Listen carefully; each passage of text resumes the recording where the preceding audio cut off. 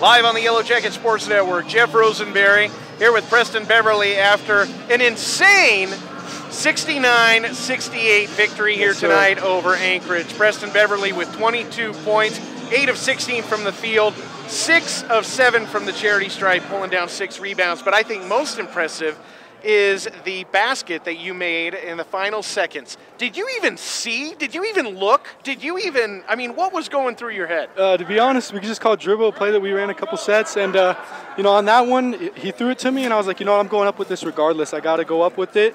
Honestly, I probably maybe got a tiny bit of a look at the net, or I just threw it up there trying to, because I knew he was on my backside, and I felt the foul was coming.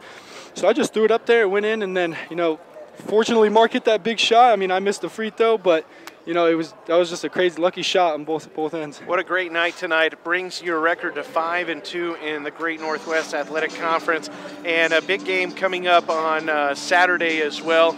The University of Alaska and the Nooks. As you look forward as a sophomore on this team, Preston, what do you see coming down the pipe for this team over the next few weeks? You know, we're hungry, and then we just came off a big win. You know, I expect all of our guys' energy to be in an all-time high, and I just feel like we're going to come into this Fairbanks game with a ton of energy, and we're going to execute, and hopefully we can go out there and get the win on Saturday as well. All right, Preston Beverly, I mean, not much to say. You had to have been here, or you had to have been watching it. I'll go back. I will replay that. That was amazing work. 22 points, 6 of 7 from the charity stripe, 8 of 16 from the field, pulling down 6 rebounds tonight. The tall man, the sophomore, #1, Preston Beverly.